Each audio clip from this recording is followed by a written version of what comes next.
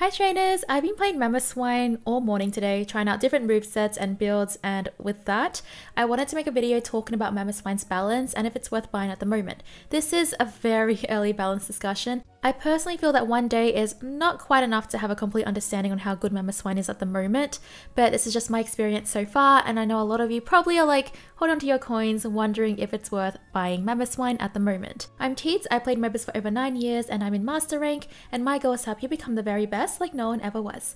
I'm also doing a giveaway for Mamoswine which ends tomorrow. The link to that is on the pinned comment down below.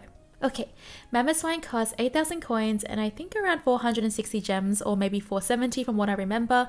So I played Mamoswine in jungle, as a defender, as an all-rounder, and here's my conclusion with Mamoswine. I also have the gameplays linked down below too if you'd like to see. And please feel free to add your own thoughts about this because I want this to be a discussion where it can be open and we can all hear, like, you know, everyone's opinions, because it's great to have insights from all different kind of players.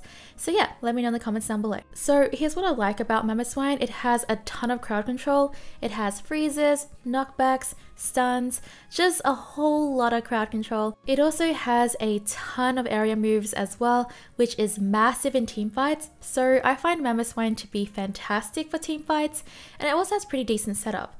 It also deals pretty good damage, and I find myself being able to tank damage well too. I didn't find myself like dying too often, but it still happened. I don't find myself as tanky as Blastoise or Snorlax. I was just able to tank enough to be able to deal the damage, which was nice.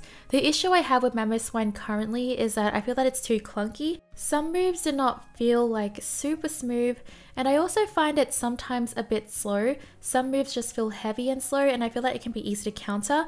Take Horsepower for example. 2 hours later.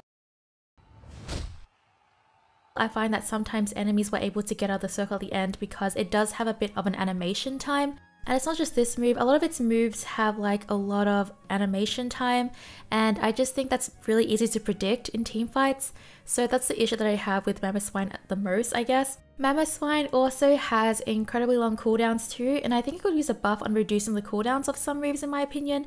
In comparison to other defenders, I do think that Mamoswine is weaker than Snorlax and Blastoise currently. To be fair, in that regard, Blastoise's release is incredibly strong, and I do think that release was way too strong because the damage was insane and it was so tanky. I think Mamoswine actually could use a bit of a buff, just a bit, but otherwise I feel that it's rounded out pretty well. I do find that it does not have carry potential like Blastoise, and I feel like it's very team reliant, so it may not be the best to solo within rank in my opinion. A nice thing about Mamoswine is that it does not feel weak early game. It actually feels like its early to mid game is stronger than late game despite it being a Pokemon that levels up late, and it gets its upgrades like way later. I know it sounds like a lot of cons, don't get me wrong, I find Mamoswine to be extremely fun to use, and I enjoyed all of my games that I played with it today, but I did feel that when my teammates weren't doing super well, it was very hard to try and come back from my games. The damage of Mamoswine didn't feel very bursty. It did have its moments where I felt like I was doing a lot of damage, but also at the same time, it's just like it wasn't reliant enough to be able to carry those games. I don't regret buying Mamoswine, but you should definitely try it in practice mode first before committing. My personal favorite moveset is Ice Fang and Earthquake, or Ice Fang and High Horsepower. If you like a Pokemon with a ton of crowd control, lots of area moves, and has decent damage and tankiness, Mamoswine may just be the one for you. But I do think it needs some tweaking with its animation timing and cooldowns for sure, so you can hold on to your coins for now if you want to see how and if they balance it in the future. With that, I would love to hear about Mamoswine's balance at the moment on your end.